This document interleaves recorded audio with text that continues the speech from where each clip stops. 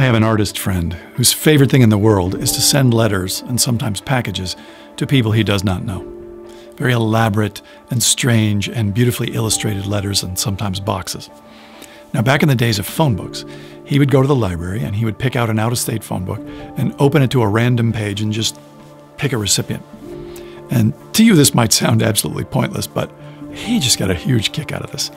And I always thought it was sort of sad that he never really knew how they were being received. And then one summer, he found this discarded circuit board in the garbage, had a little antenna on the top, and he thought it looked a little bit like a missing piece from a time machine. So he created this odd, futuristic little handmade box, and he mailed the thing to a random dude in Olathe, Kansas, Mr. Michael. And in the box with the device was a letter, which I kept a copy of. And it said, "Dear Mr. Michael, forgive me for asking this favor of you, but the future of the human species depends on keeping the contents of this box safe from the forces of evil. I cannot divulge its function, but in the century from which it has been sent, it may be the sole instrument of deliverance from a millennium of human darkness.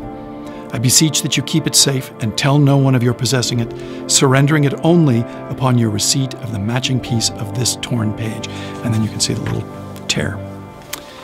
Well, about 3 months later, my friend had a lawyer pal who worked in DC send a very official-looking offer to buy the circuit board for $10,000 on behalf of a collector.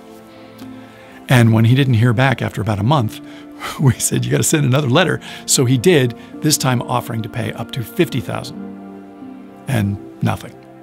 Not a peep. And I figured that was a pretty strong sign that the original box had really just gone in the garbage.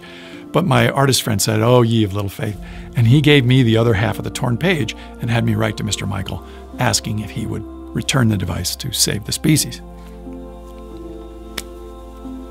And yeah,